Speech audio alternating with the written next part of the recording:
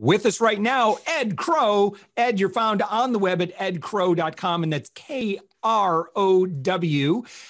Ed, you are a talent transformation expert, and we're going to talk about, you've written the book on strategic HR, but I'm excited about, maybe sharing some ideas on how organizations and business owners can create a world-class HR department, how we can empower our HR rather than, we were just talking before we started recording about, instead of, treating it like, Toby from The Office, or he's just like a kind of a necessary evil and just kind of shoved into the broom closet or whatever, that we make that HR almost like the gateway, the kind of the keystone of our organization, because that's the kind of the central place where all the organization, the people of our company, which is, that's the most valuable asset typically for a company is its people,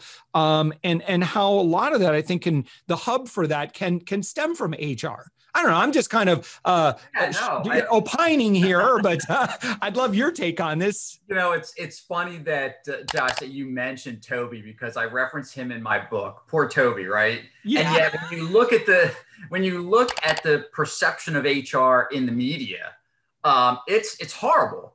And it's probably rightly deserved if we're being honest with ourselves. And so in my work with clients, I love working with the executives and the business owners who say, you know what, I need more out of HR, and I want and expect more out of HR than just pushing papers around or just telling me what I can't do because it's non-compliant or whatever. I need someone who's going to help me problem solve. And in the course of writing the book, I interviewed a bunch of CEOs, and I actually had one gentleman say, Ed, I will never have an HR person in my business ever again. And I went, whoa, why is that? And he said, Ed, I had someone as I was starting this business up, and all she ever did was tell me no. And he said, I'm okay being told no, but you got to come back with a solution. And my experience is HR doesn't bring solutions. And that breaks my heart, because to me, that's what HR has to embody is they've got to be the people who are bringing solutions to the table with regards to their talent. And you look at, as we're coming out of this pandemic, and every client I talk to, everywhere I travel, there are hiring signs no matter what the business is. And, the reality is we can hire warm bodies in, and that fits us in the short run, but it doesn't help our businesses get to where they need to be. So when I'm talking to HR professionals right now, they're saying, Ed, I'm so trying to push back on executives that say, just get me bodies in the door, because I know it's going to hurt them in the long run. And that's a beautiful mindset to have, that it's still all about getting the right people on the bus, right? So when I look at working with folks, it's all about, okay, how do we marry up the needs of the people in the business with the needs of the business?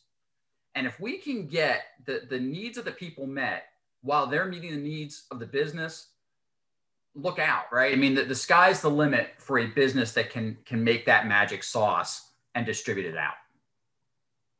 Yeah. So let's talk about this from a CEO perspective. So, I've got this, say I've got someone on my team that are responsible for HR.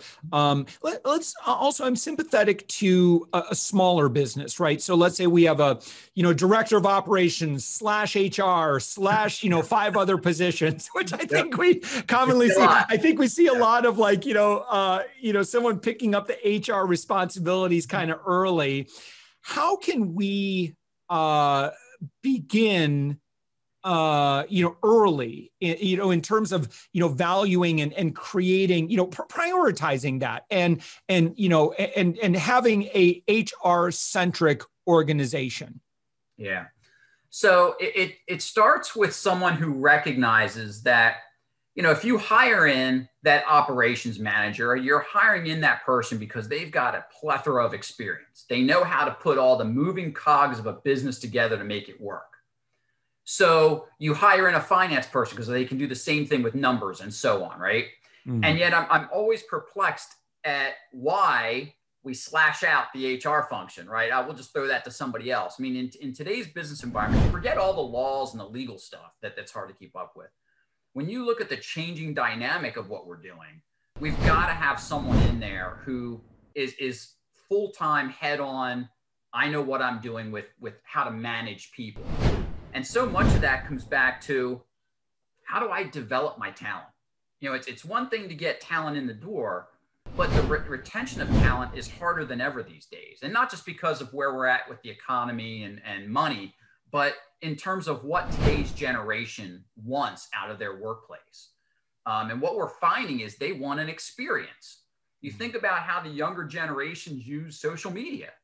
That, you know, they're not just putting facts out there, they're experiencing life through Snapchat and Facebook and whatever, you know, other mediums they're using.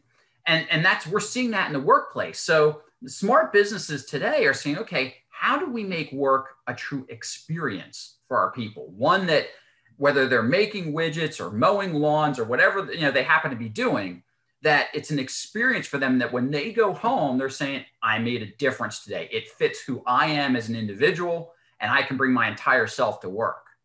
Again, that's what a savvy HR person is going to help you to build. And if you have that work experience, people are going to be pounding on your door to get in. Yeah. How do we hire?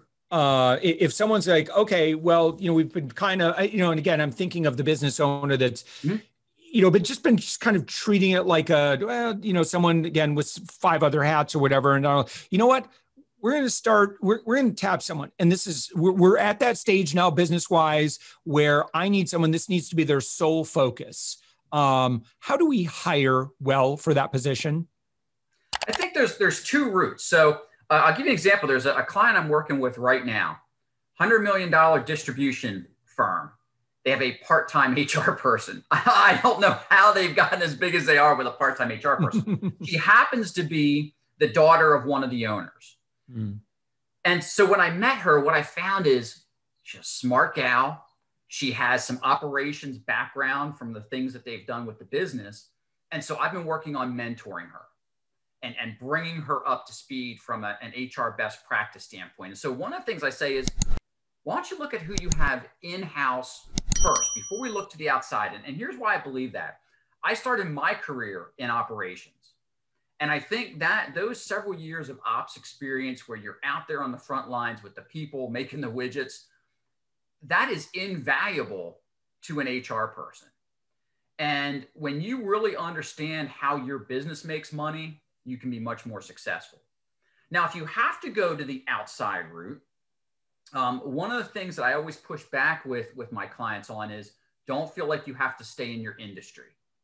Find the person who has had success in whatever industry they've previously been in, because if they've experienced success, they can replicate that. So let's not get hung up on, oh, well, we are a warehouse that I had an owner one time tell me, well, I'm a plumbing distribution warehouse. I need someone who has been in plumbing supplies distribution. Like, really? Come on. Good luck finding that. I'm not trying to help with that one, right? So when we're looking at hiring, yes, personality, yes, culture fit, all of those things. But what has that HR person done previously to drive and make an impact in their organization? That's where the line of questioning should really be. And I don't want to hear from the person, oh, well, I got us fully compliant and, you know, I managed OSHA inspections. So what? I get that stuff's important, but that's not going to drive business success. Show me the person who solved the most pressing recruiting or retention challenges, or who set up a great succession plan knowing that there was going to be a leadership turnover. Those are the kind of things that I want in an HR person if I'm hiring them in for one of my best clients and saying, hey, this is the person who's going to take you to the next level. What sorts of evolutions have you seen take place over the past 5 to 10 years that you think are maybe we're overdue, or you're happy about, or or maybe, from the other standpoints, like, listen, I still see organizations that have not caught up. And let me just tell you, over the past 5 to 10 years, You ought to get caught up. Yeah. In terms of trends. I mean, I'm thinking of things, but I don't want to taint your answer on this. But I'll let you take it. So, unfortunately, I still run into quite a lot of we're scared to make a change because we've always done it this way over here. And when I hear that, I say, okay, but this way over here is costing you $1 million a year in problems. Why don't you want to fix that? And I had this scenario with a former client. They said, Wade, it's the old thing. The devil you know is better than the devil you don't know. And I said, gosh, no, it's not. Let's take a look from a trending standpoint and say, okay, how do we get our manufacturing environment up to the point of what today's graduates want? My next door neighbor just graduated from a 2-year tech school. People were pounding on her door for her, right? She has a CNC programming background now. And the place that she chose to go work, she said, Mr. Krow, you could go in there, you could eat off the floor. It was so clean. The machines were impeccably kept. She said, I saw some places that were dingy and dirty and no light, and it was hot in there or cold or whatever. And she said, I didn't experience any of that. There's an evolution. So how do we take those workplaces that might have that stigma of being not so pleasant to work in and change them around to be, it might be down and dirty work, but we have freshened up the work environment, not just physically and aesthetically, but with the vibe in the work environment so that we're going to draw people in. Yeah. That's the trend that I'm seeing. Yeah, I like that. In addition to this, and this is one thing I've heard quite a bit, is that, listen, compensation benefits, bean bags or whatever. I mean, that's all well and good. But honestly, like if you really want to connect, particularly with your younger workforce, like you got to have mission and purpose behind what you're doing. Like you have to have meaning behind what you're doing here. How do we... What are some ways that you see that effectively done? Is it, and I'm not talking about just like talking the talk, but, walking the walk, like what are things that, that HR professionals can do to further, again, help create that sense of environment, that sense of place, that energy throughout, the organization, the workplace? Yeah. Well, there's something that I like to refer to as line of sight. So how can we get each one of our people, regardless of their role, to understand how what they're doing every day connects up to that company's mission and vision, and it's hitting its key performance indicators, right? And so if HR can create that storyline for folks, and the age-old thing I like to use is when the boss is out, what happens? Well, business runs, and sometimes it runs even more smoothly, right, when the boss is gone. But let the janitor be gone, and the toilet's back up and the trash cans overflow and it's a cruddy winter day up north and there's footprints all over the tile. All of a sudden you physically notice the difference between that person being gone, right? And so how can we create that in our people to help them see that what they do matters? Well, that's storytelling. And that starts with the job ads that we place and how we interview folks, how we train folks. All of those dots get connected as parts of the story for people. And so often HR fails to tell that story to their talent. And then they fail to set up the right, as you mentioned, the right reward structure and everything that's going to support that storytelling. I mean, believe it or not, I worked with a call center one time that said they wanted to move to one call resolution. I mean, who doesn't want that, right? When you call the 800 number, you want to tell your problem once and be done with it. And they said, we want that for our customers. But then HR comes in and says, well, we want to motivate our people. We're going to motivate them by paying them a bonus on how many calls they take in an hour. Well, wait a minute. If you're going to bonus me on calls per hour, man, I'm going to snap those calls out because I want my bonus. But that goes in direct conflict with the company's vision of we want one call resolution for our customers. And so not only does the storytelling have to match up, but how we motivate, how we incent our people, how we take care of them has to also match that same mission and vision and what we're asking them to do and who we're asking them to be. Yeah. One final thing, obviously, is that, you have a lot of employers that, we have a lot of our organization team members are now distributed, like they're virtual. And I was talking to one director, and he's like, we offer like all this food and stuff, and other things to get people just to come in for a meeting. Yeah. And so we started talking. So, how about we all come back to the office? And he said that was just met with a bunch of groans and like, no, don't want to come back to the office. Talk about the challenges to distributed work teams, particularly in the sense of, maintaining that culture, that sort of thing. Do you have any predictions on, what we might see over the next couple of years? I mean, are we just the way we are now because folks have just gotten too used to this? Yeah, I think so. I will tell you this. So in terms of prognostications, several years ago, I was talking about this whole idea of remote work, and we need to embrace it. And I remember being at a conference and being on stage and talking about this, and I could see people shaking their heads. And I finally stopped my talk and said, what's the problem? I mean, I felt like I was being heckled, right?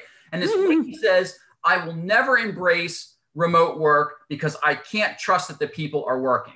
And I said, okay, did you hire these people? She says, yes, I'm the HR manager. I had the final say in all hiring. I said, okay, so what you're telling me is you hired people you can't trust. What's wrong with that picture? All of a sudden, she sat back in her chair like, uh-oh. And so here we are, right? Most businesses that I've talked to have said they have been more productive in the last year than they've ever been before. So if that's the case, why do we want to force people back under the roof? Now, I also am hearing, especially from younger workers, believe it or not, some of them want to go back because they're missing the social aspect. I'm stuck in my apartment and I got no one to talk to, and I want to go back with my coworkers. So, I have always been a believer that within the scope of our business ability, can we give people the things that they want that are going to make a difference? And so whether it's a Keurig machine in the break room or jeans on weekdays, or giving them the opportunity to telework or not, as long as they're hitting their goals, what difference does it make? Yeah. And so when the challenge, as you put it, the second piece of that is from a culture perspective. What is it, that we want? Are we trying to force teamwork, and that's why we want people in the office? Or maybe teamwork isn't people sitting around the conference room anymore. Maybe it's still just getting the projects out. And as long as you and I can telephonically or computer communicate, we're still working as a team. So I think the concept of what teamwork means is changing and has changed. And I honestly think it's here to stay. I think we've just taken a huge leap in a very short period of time when it comes to distributed work teams. And the bonus of all of this is, man, think about how your talent pool has just expanded now. We've demonstrated that telework works. So why couldn't I hire you when you're down south and I'm up north? And maybe I fly you up once a quarter or something for a meeting you got to attend. But there are a lot of things here that if businesses are smart, they're going to jump on these opportunities rather than saying, oh, well, we're going to go back to the way it was. Well, maybe we're better off now. Yeah, fantastic. Ed, your website, edkrow.com, when someone goes there, what should they click on? Obviously, you've got the book, Strategic HR. So it's certainly, I would imagine, you'd probably have folks buy that. Yeah. But can you tell me a little bit more about where folks should engage with you? Yeah, sure. So front and center on the homepage, if a listener has liked what they've heard and they want to have a quick chat with me, there's a button there. Grab 15 minutes with me. Let's chat. Let's see, if we can work together and what makes sense to problem solve. You can find out a lot about the work that I'm doing currently. I'm very conscious about getting, kind of case studies up there of what's working, in some cases, what's not working. And you'll also, fourth quarter and third quarter tends to be huge conference time. And I'm loving the fact live conferences are back, baby. So I'm going to be on the road quite a lot speaking at conferences. So you can find out my conference schedule. And if I'm in your area, stop by. I would love to meet folks. Yeah, it's fantastic. edkrow.com, Krow.com. Ed, this has been fantastic. Thanks so much for the conversation. It's been a pleasure, Josh. Thanks for having me.